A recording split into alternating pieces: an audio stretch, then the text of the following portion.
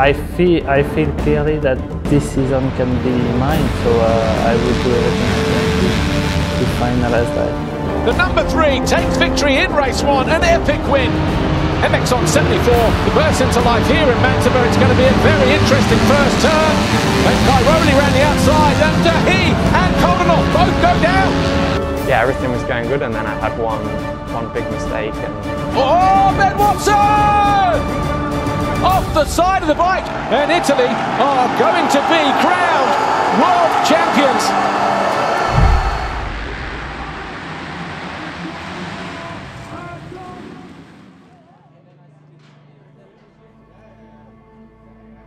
The WMX class often struggles for hype and attention. That changed when Courtney Duncan came into the picture. Before Duncan had even stepped foot onto an MXGP track, there was hype, excitement, talk about just how good she is and how good she can be. And she backed all of that up by going 1-1 in her first WMX event. So I got my first bike when I was 7 years of age, and at that point it was kind of, you know, just a hobby and something I did because my friends did. And it wasn't until I was about 12 or 13 I caught it on TV. At the time in New Zealand we had some pretty big superstars like Catherine Pram, Josh Coppins, Ben Townley overseas killing it on the world stage, and from that point it probably, you know, twisted my arm and made me think that's what I want to do. One day I'm, you know, going to be in that position, and one day I'm going to be going for a world title, and surely enough, you know, 10, 15 years later, here I am.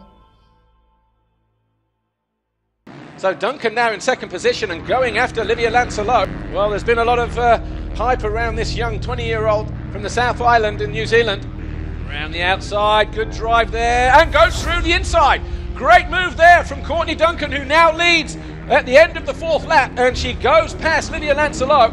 Will she be able to get her head down here now and take off at the front of the field? Final turn. Checkered flag about to be raised for the first time of the year, and Courtney Duncan picks up 25 points, wins Moto number 1 here in Qatar. Get ready to go racing for the second time here. WMX race 2, round 1 in Qatar. So Duncan leads the way here on the very first lap in WMX race 2. 151, the JCR Yamaha rider from New Zealand, makes it a perfect evening here in Qatar. She double moto wins here at the opening round, and that is a big win for her. Oh, it's bittersweet right now. I'm over the moon. It's been a tough week, and coming in you don't know what to expect. It's the first time I've ever been to a GP, let alone race 1, so just stoked to be able to be here, and I couldn't have done it without obviously my family. My dad's here, well, stepdad's here, and he's been unbelievable this week. Everyone over home's been just behind me so much. Obviously my team. I raced Courtney when she was on I first saw her ride when she was on a 65, and she lined up in a women's race in Christchurch in New Zealand.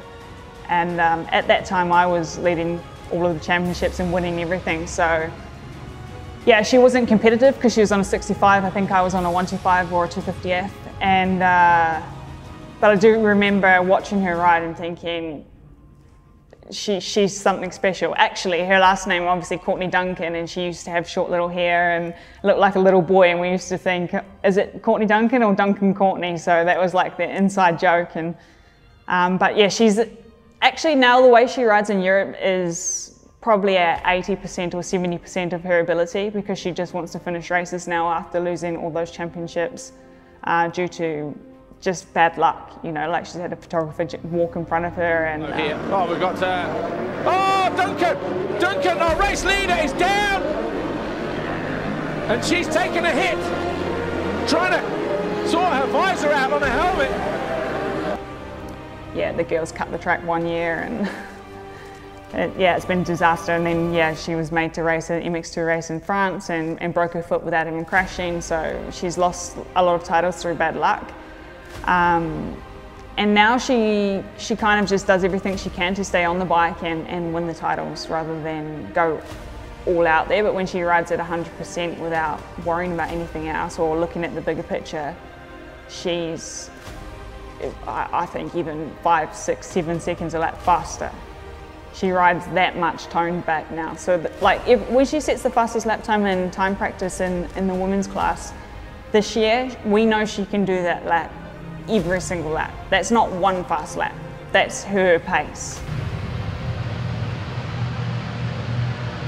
When Courtney Duncan finally won a WMX championship in 2019, it wasn't a case of being excited and surprised.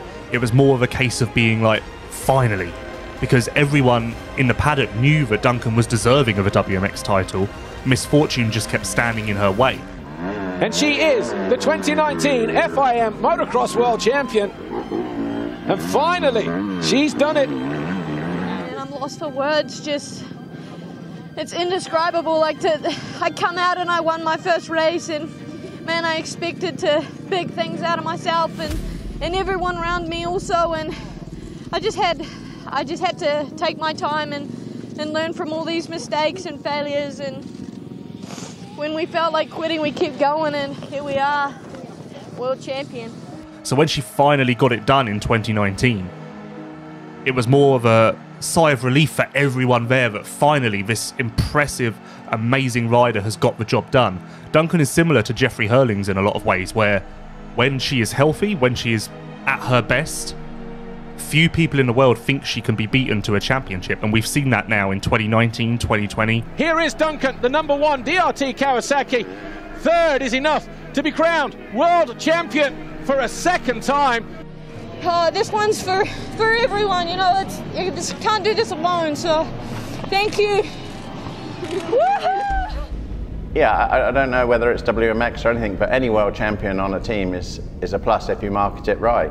You know, there's an audience for everything, and you know, for any product to be able to say, you know, they have a women's world champion is sort of demographically correct at the moment. I think it was so tough because in 2016, my first pro race, I had already set the bar so high for myself, coming out winning on debut, and you know, you think to yourself at the time, oh, this is going to be, you know, a little bit of a walk in the park, but you're just so naive and you're so young and you have so much to learn, and I made mistakes along the way, and I'm going to be honest and put my, you know, hand up and say a lot of them were my own fault.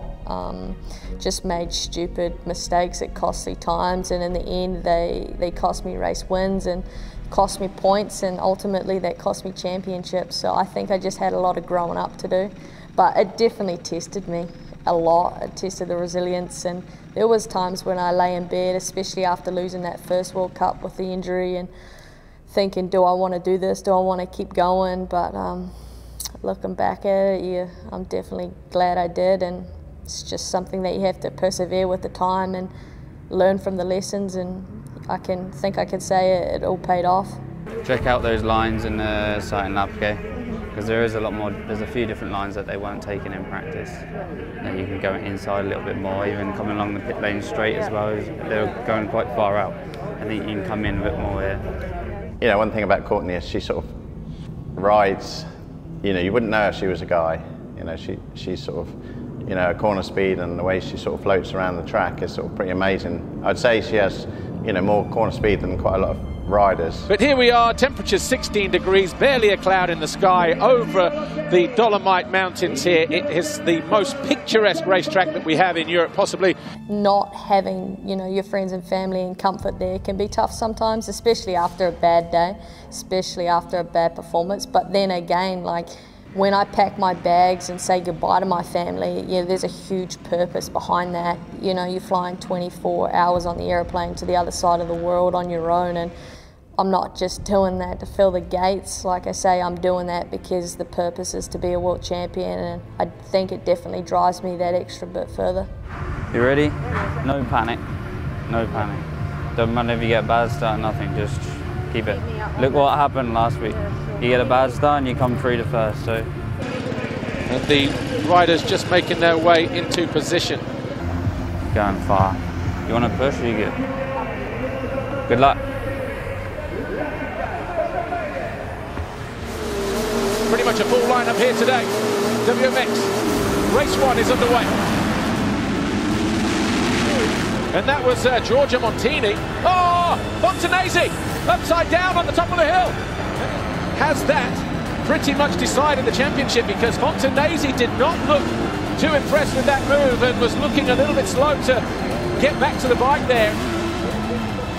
So if it stays like this, Duncan will be crowned world champion for the 3rd time. Courtney Duncan, though, is world champion for the third time.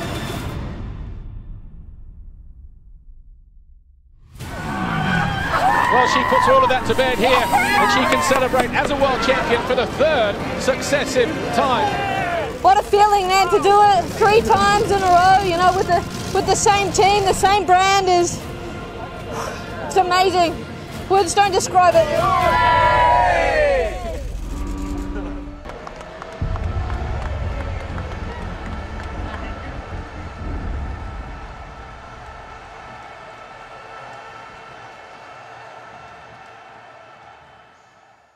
The 2021 MXGP series has been phenomenal.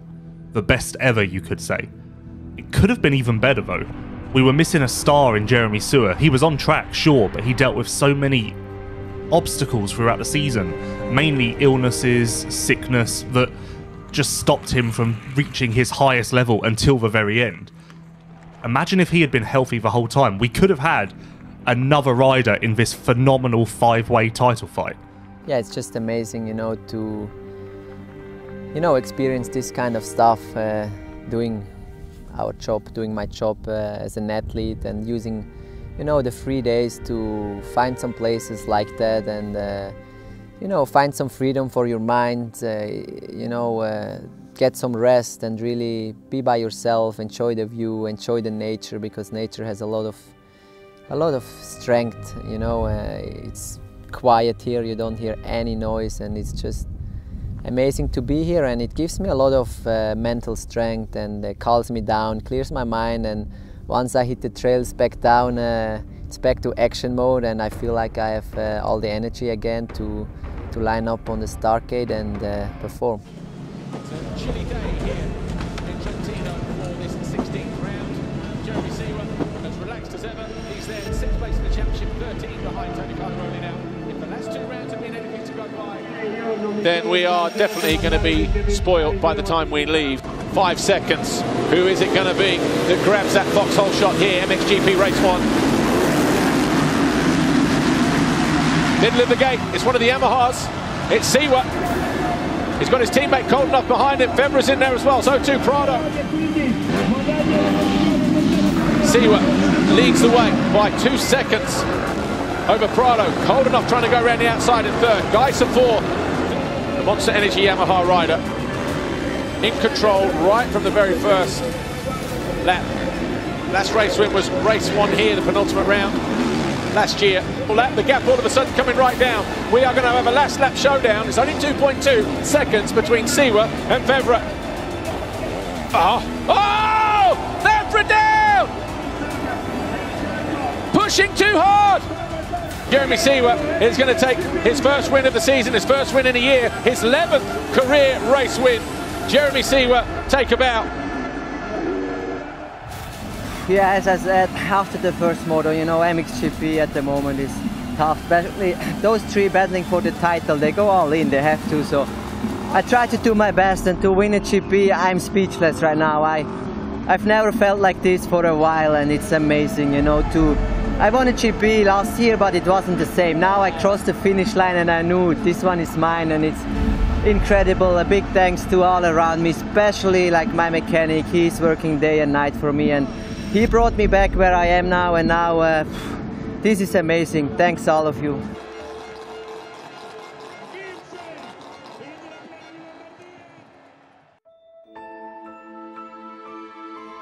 Remember that Maxime Renault was not even a factory rider 1 year ago.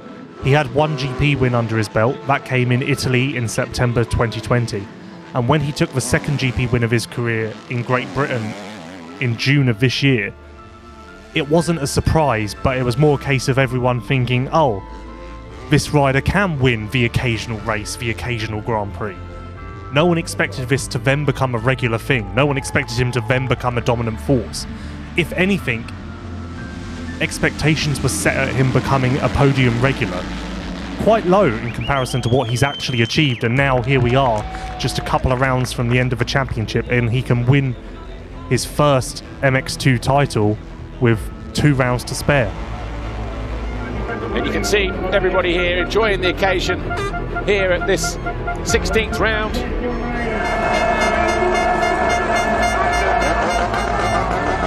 as the atmosphere continues to build. Let's take a look at the top 5 in the championship as we head into MX2 race 2.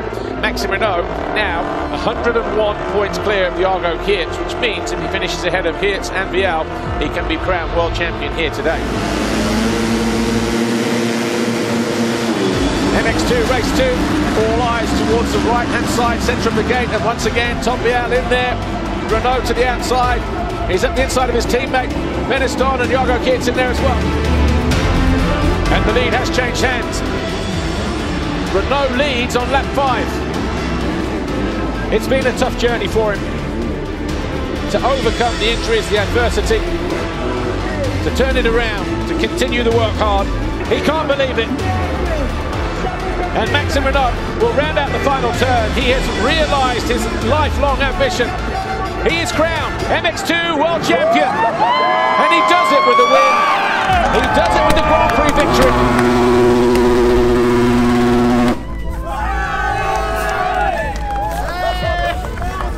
Maxime Renaux is an unexpected champion, but not unexpected in the sense that no one thought he could do it.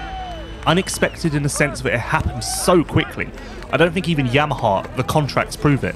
Yamaha didn't expect him to win this soon. No one did, let alone by such a healthy margin. Winning with 2 rounds to spare is no joke, but that speaks to just how phenomenal he's been this year. I've been through so much tough moments and really big injury a couple of years ago, and could never even dream about that, and now today I'm here, I'm world champion, and yeah, just could make it happen with such a great team with Yamaha, Monster Energy, so I'm just the happiest today.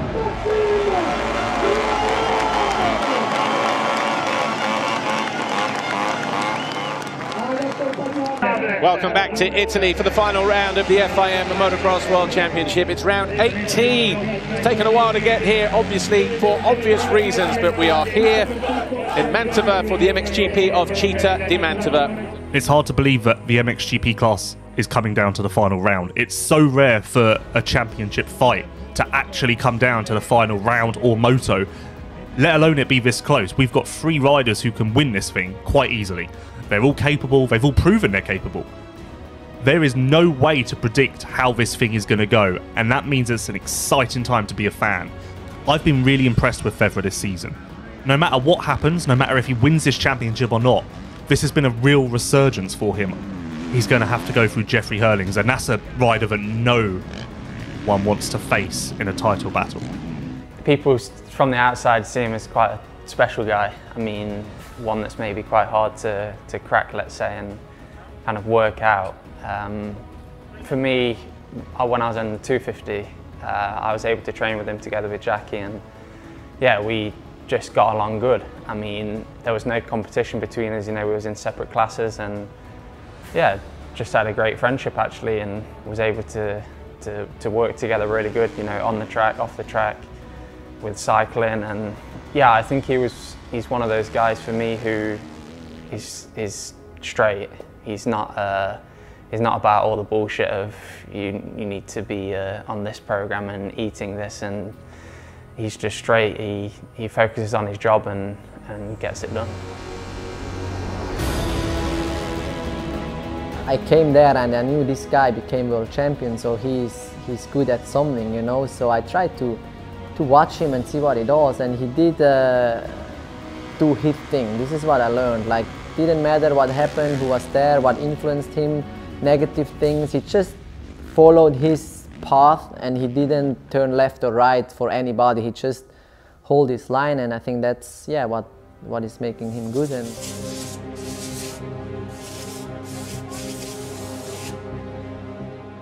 talking to other riders about you, they think that your 2 strengths are being mentally strong and also your aggression.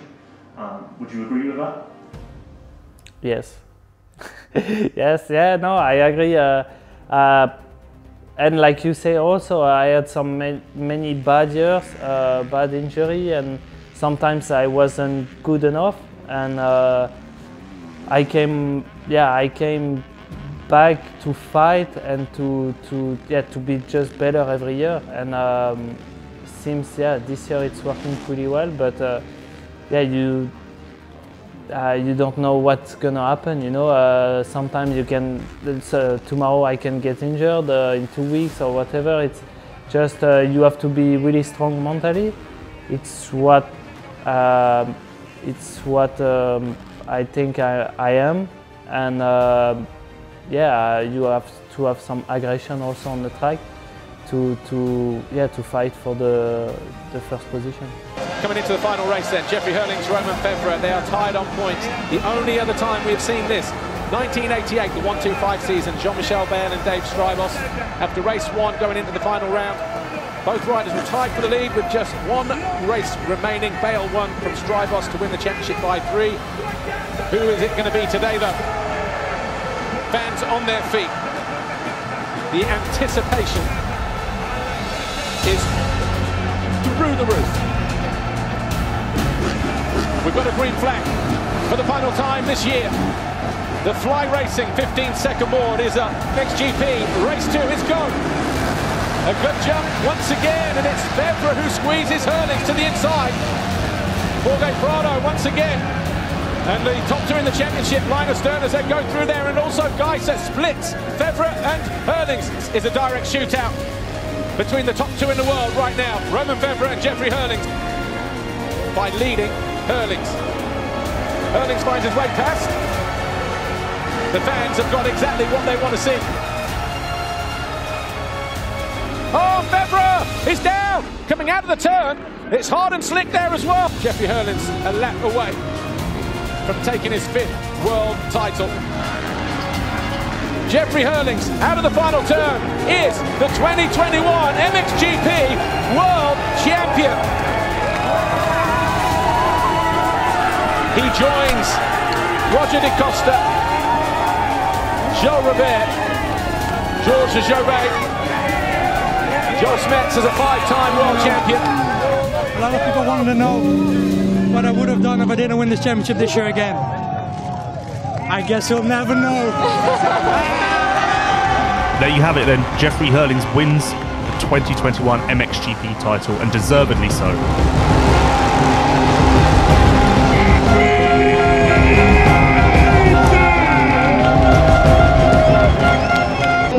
Yeah, I feel mad to myself for sure, but that's racing. It's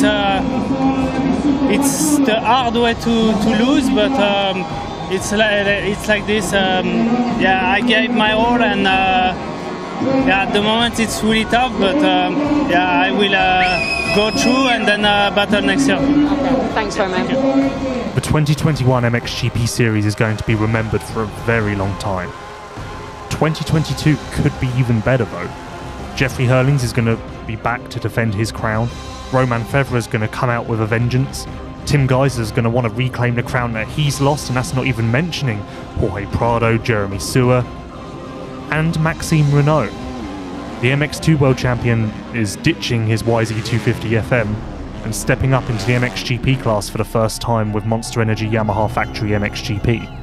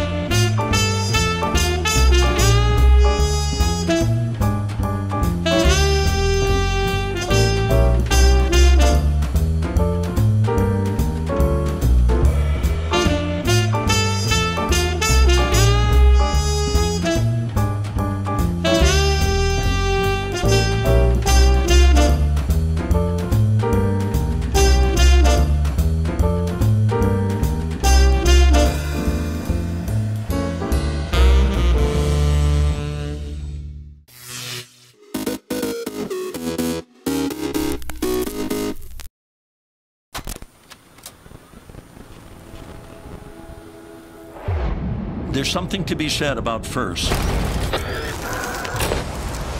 and for Pipeline. That was Phil Edwards. Before my time, Pipeline was thought to be unrideable.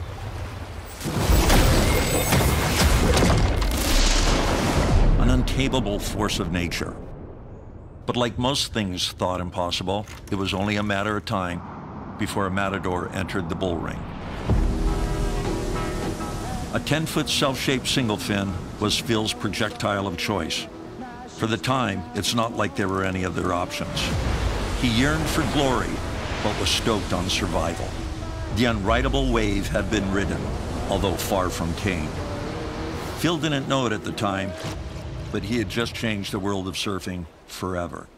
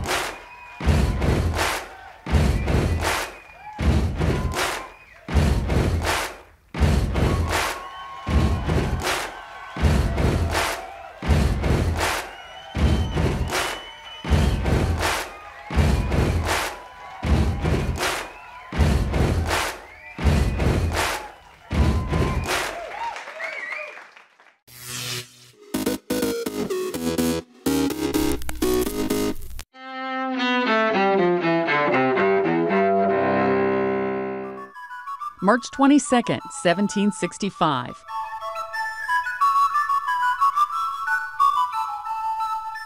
Britain enacts the Stamp Act to raise money from its American colonies. But the colonies balk at taxation without representation, and the act is repealed the next year. The conflict helps set the stage for the American Revolution in the following decade. 1987. A barge carrying 3,200 tons of garbage leaves New York's Long Island on a 6-month journey in search of a place to unload. Several states and 3 countries turn away the so-called garbage barge before space is found, back where the journey began. 1997. Tara Lipinski becomes the youngest women's world figure skating champion at age 14 years and 10 months. I never expected it, and especially not this year. Going into Worlds, I was just thinking about my skating, and it was a big shock, but I love it. 1963.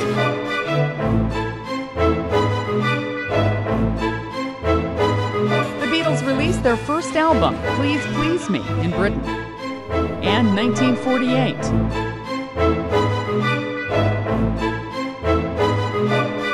Also in Britain, composer Andrew Lloyd Webber is born in London. Among his musicals, Jesus Christ Superstar, Evita, Cats, and The Phantom of the Opera. Today in history, March 22nd. Sandy Kozel, The Associated Press.